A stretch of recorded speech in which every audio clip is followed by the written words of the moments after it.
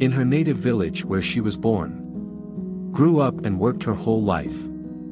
As a teacher, she was loved and respected by all. She got married late in life. Perhaps too busy caring for other people's children. Or perhaps she didn't meet her spouse when she was young. When Dasha Maximovna wasn't around yet. Around the age of 40. A foreman from the brigade that was laying a new power line through their village started courting her. He was taken by the sturdy, educated, and elegant Dasha. And he proposed to her. Without much hesitation, she agreed. Seemingly not deeply in love. Yet she became Alexei's wife in that village. Living in his home and later becoming the chairman of the collective farm. Soon, a strong and healthy boy named Mischenka was born, bringing immeasurable happiness. They lived together harmoniously despite challenges, working diligently in their respective roles, doing everything honestly for the people and the country. Their son grew up and moved to the city to study and work, following the expected path of a responsible citizen. Both her husband and her country were lost in an instant with the collapse of the Soviet Union. And Alexei passed away. He suffered a stroke while at work. And she couldn't reach the distant hospital in time. In the tough 1990s, as the country faced hardships, many from the village moved to the city to work, leaving the village behind. The school where Daria Maximovna worked closed down. The local shop shut its doors. And the bus service became infrequent. Now, in her old age, Daria Maximovna remained alone. Her son visited her rarely. But he didn't abandon her. He brought her non-perishable groceries periodically. Canned meat, flour, grains, oil, potatoes, and vegetables. She also had a few chickens in her backyard, providing fresh eggs. Her son would occasionally help with tasks around the house, fixing fences or repairing the porch or roof. There was a motorcycle with a sidecar in the shed, a relic from the past when her husband was alive. They used to ride through forests and swamps, even making trips to the district hospital. Despite her son's suggestions, she held on to the motorcycle, thinking it might still come in handy. She chuckled, "Who's going to ask for my driving license in our village? Maybe wild boars. Especially in the woods." But now, without her husband and with limited mobility, it was harder for her to reach the village without a personal vehicle. The bus only went to the neighboring village. And then there was a kilometer or so through the woods on foot. Inside the shed stood the motorcycle with its sidecar. A relic from the past, reminding her of old adventures. Her son had often urged her to sell it, but she insisted, "Who knows when we might need it? After all, I still remember how to ride." Once, she couldn't make it to the village shop. So a young and agile neighbor, Nadia, helped out.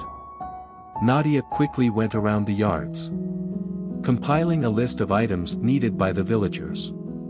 Daria hopped on her trusty motorcycle, and off they went to the neighboring village. They covered the 4-kilometer distance through the woods, on a well-worn path, an old postal route. It wasn't easy, especially during the thaw. But they managed it. The villagers were grateful for her efforts, thanking the women for sparing them the burden of walking to the shop themselves. For Daria Maximovna, these journeys became routine. As long as her health allowed, the village chipped in for the fuel, understanding that this was their only connection to the outside world. And so, whenever something came up, Daria Maximovna would quickly ride through the woods to the neighboring village. She parked her motorcycle by the road, as close as possible to the shop, with her sidecar brimming with supplies. And this became her lifeline, a way to bridge the gap between her village and civilization. One day, as she returned from another shopping trip, Daria decided to park her motorcycle in a more strategic location. The road ahead became treacherous due to the thaw. And she wanted to avoid getting stuck. In her own way, she continued to navigate life's challenges, showing determination and resilience. Her son would laugh with her, agreeing with her unique perspective. But it was true, she thought. After all, who would question her driving in their village? Except maybe wild boars. But they were still nowhere to be seen in the woods. And so, Daria Maximovna's motorcycle adventures continued. A small yet significant thread in the fabric of her life, connecting her with the world beyond her village. As she carried on with unwavering spirit, quickly foraging for mushrooms on a reconnaissance mission her son was supposed to visit. She wanted to treat him to mushroom pie, even with sour cream. After running through the forest and collecting a decent amount of robust white mushrooms, including a few boletes, she decided to take a short break before heading back. Suddenly, something stirred nearby under a moss-covered log, and a small gray wolf cub let out a soft growl, curling up beneath the roots of an old tree. Upon seeing a living creature nearby, it started whining loudly, making its presence known to the whole area. The little one didn't yet understand that humans were the most dangerous beings on Earth, especially if they had firearms. But for Maximovna, there was no danger in sight. Instead, she saw a chance to help. She pulled the animal out of its hiding place, placed it in a basket, and hurried home. At that moment, she didn't consider the potential implications of bringing a wolf cub into her home. For her, he was just a child, albeit a wolf cub. Her son nearly fainted when he saw who his mother had brought from the woods. Despite his pleas to take the wolf cub back, she remained firm. She believed in helping those in need, especially the lesser creatures. Over time, the wolf cub was named Urigen, Hurricane, because he dashed around the house like a madman, knocking everything in his path. He ate as if he were 3 and grew rapidly, not by days but by hours. In 2 years, Urigen had grown into a magnificent, large, and powerful creature. During winter and summer, he lived in a spacious enclosure built for him in the yard. Whenever Maximovna rode her motorcycle to the neighboring village, Urigen often accompanied her to the edge of the forest, waiting there while she completed her errands. One early spring day, at the end of March, Maximovna embarked on her usual route to the neighboring village. Urigen, as always, saw her off to the forest's edge, then stayed behind to await her return. However, this time, she encountered wolves blocking her path. The first emerged from the woods, followed by 2 more. The wolves stood close, staring at her with bared teeth. A shiver of cold ran down her spine, and she froze in terror. Maximovna couldn't shout for help. It felt as though someone had tightened their grip around her throat, stifling her voice. The elderly woman realized she was bidding farewell to life, and the wolves closed in on her motorcycle. She revved the engine, but it didn't help much. The motorcycle was old, and the road was challenging. She couldn't count on high speed. Just as she thought it was the end, and mentally said her goodbyes to life, Urigen emerged from the forest with a fierce growl, charging straight at the gray predators. He roared loudly and shook his head vigorously. The attack began, and Maximovna was unsure what to do. She couldn't help her friend, and he was ready to sacrifice himself for her. For her, it was her loyal companion, lovingly devoted, like a wolf could love. In a brutal struggle, Urigen fought off the wolves. The woman was at a loss, unable to assist her friend. He was willing to give his life for her, for she had been his caring companion. 2 days later, Maximovna couldn't get out of bed. Tears choked her. She couldn't forget the terrifying final moments of her pet's life. Images of the fierce battle kept haunting her. And she was burdened by an overwhelming sense of guilt. She realized that she would live with this feeling of guilt for the rest of her days. 2 days later, early in the morning, she heard a faint scratching at her door. Maximovna put on her fur coat and hurried to the yard. There lay Urigan, wounded and covered in blood, but alive. How he managed to survive, no one would ever know. But that didn't matter now. She was determined to do everything in her power to ensure he survived. The girl ran from her mom to the bear. But what the bear did was appalling. It's impossible to understand the animal world, and any animal, from a midge to a buffalo, can understand that. But the lives of some carnivores are a mystery to us. And we can only guess how they lived. For example, wolves are animals to be feared. Feared, and respected. However, few people know that. Their attitude towards a person can be different. It depends on certain circumstances.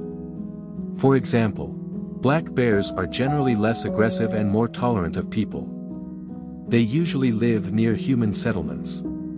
Whereas grizzlies prefer to stay away from human settlements. And are often extinct from populated areas. Black bears are excellent climbers. 3 years ago, my beloved niece Lisa passed away. I didn't go to the funeral. I was just taken into the army. All I know is that my niece died of cardiac arrest. My older sister, Melissa, was a single mother out of wedlock. Lisa was born a healthy girl. Our parents thought their granddaughter was like this. So she grew up to be the cutest child.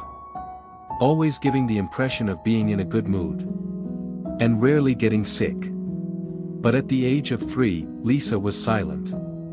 She was completely silent. She stopped talking and started having nightmares. She often screamed and cried in her sleep, without voicing her problems. As my brother James said, she had a feeling that her lips were sealed. Because Lisa had no reason to keep silent. My brother talked to the doctor and they said maybe someone in the nursery had offended Lisa. Because kids at that age are so fragile. But the fact is that her mother abandoned her.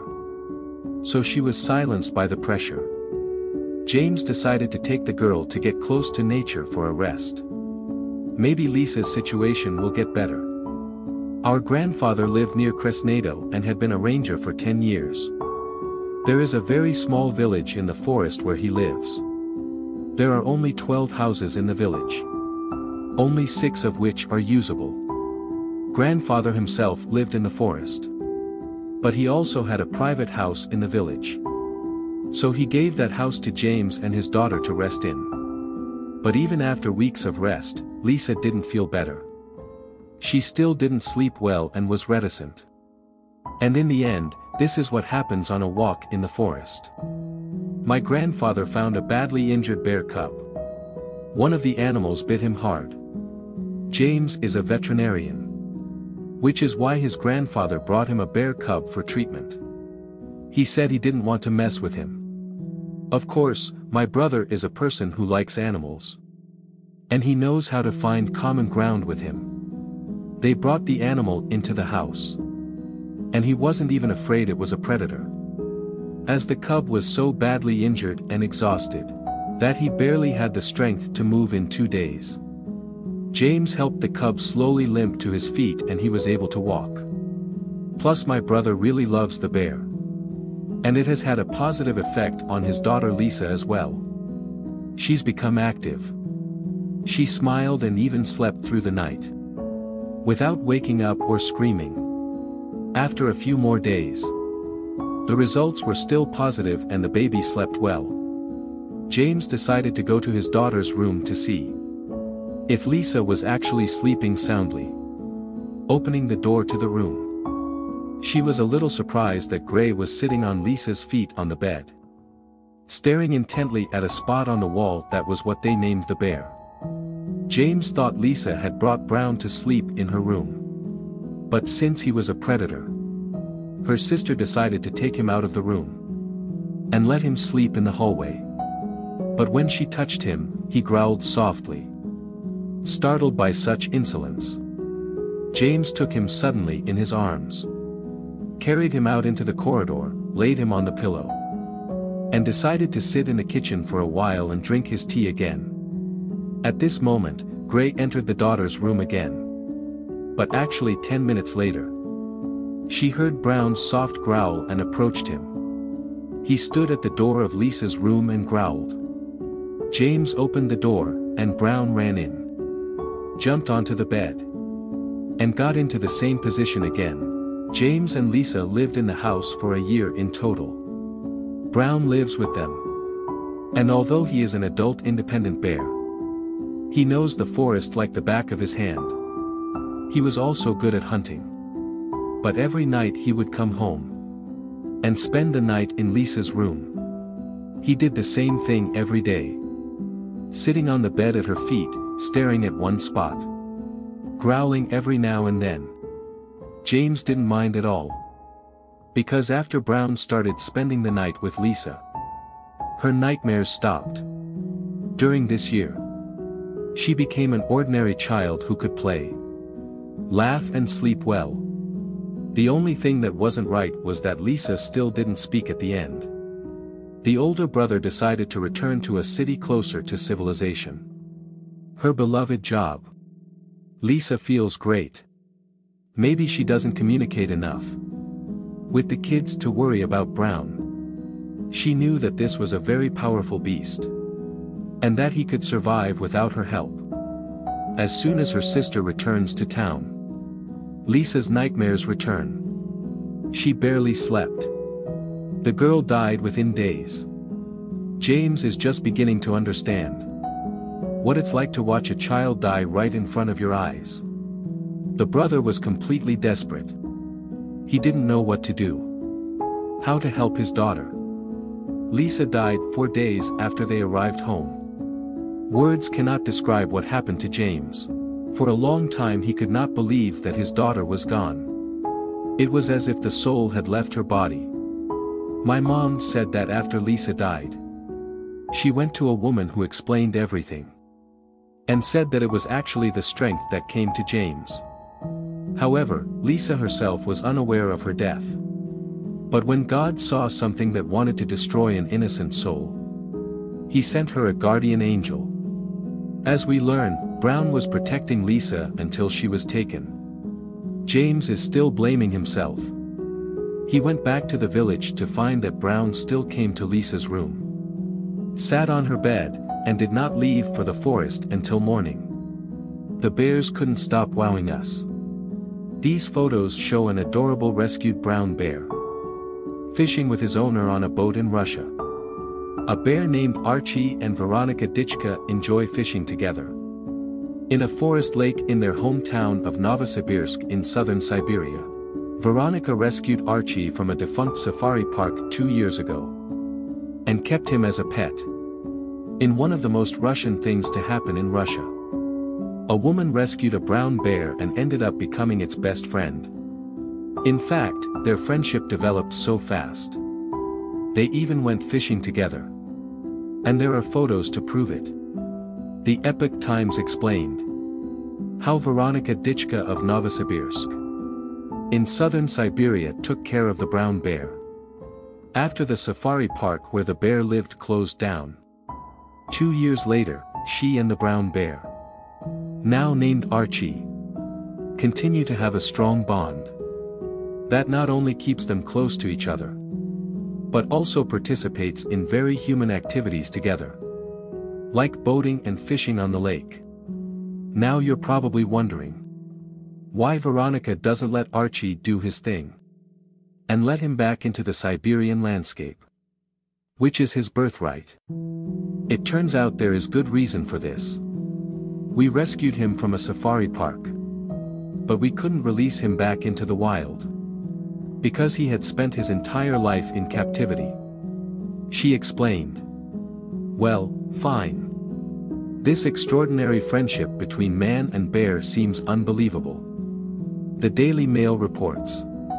The two have been photographed together. If not all photos and some videos. Sure, some of them feature two people fishing. But some are just posing in pure Russian snow. Additionally, the South African pointed out that, as expected, Veronica has her own TikTok page that showcases her adventures with Archie on full display. Veronica shared her story with the media.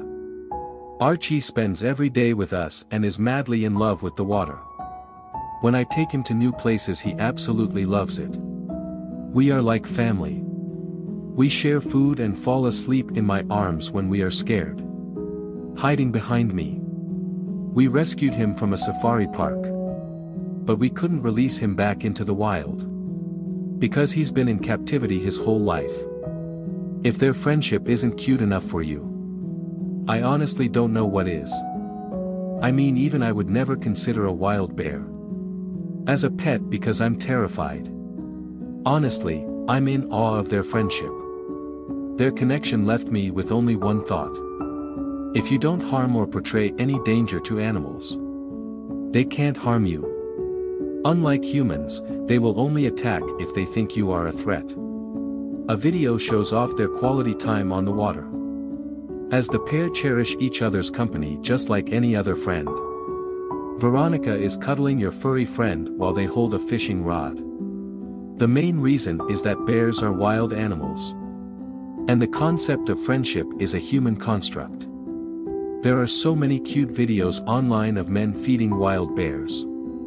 And playing with them. Seeing them with our human eyes and feelings. It's easy to call the kind of friendship we see. We bond with our domestic dogs as friendship. The fact that bears are very intelligent means that they easily learn to associate people in general. Or people in particular with food. In fact, bears are not aggressive animals most of the time. And you have a recipe for cute videos. The problem is, bears don't understand the human construct called friendship. And the same bear that feeds from your hand today could easily kill you tomorrow. Whether it's because the mother bear thinks you're endangering her cubs, or because the bear goes into hibernation and seeks out any food source it can find. The famous story of the grizzly man is a typical example. Timothy Treadwell claims he befriended wild grizzlies. And they spent days with him up close and personal. Until one day, both he and his girlfriend were killed and eaten by a bear. The story also features the main victim of these friendships, the bear. The bear who killed Timothy and his girlfriend was shot. Why were bears shot? The bear is just acting according to its natural instincts. But it seems to us that it has betrayed the trust of those who consider it a friend. We impose our human ideals on wild animals. And then kill them when they don't conform to these human ideals. Give the bear space and love when necessary. In other words, don't constantly intrude on his or her space as you would with a normal pet. Or the bear could become territorial and attack violently. How amazing to see humans make friends with wild animals. Thanks for watching. Please like and share the video on social networks. We will get back to you as soon as possible.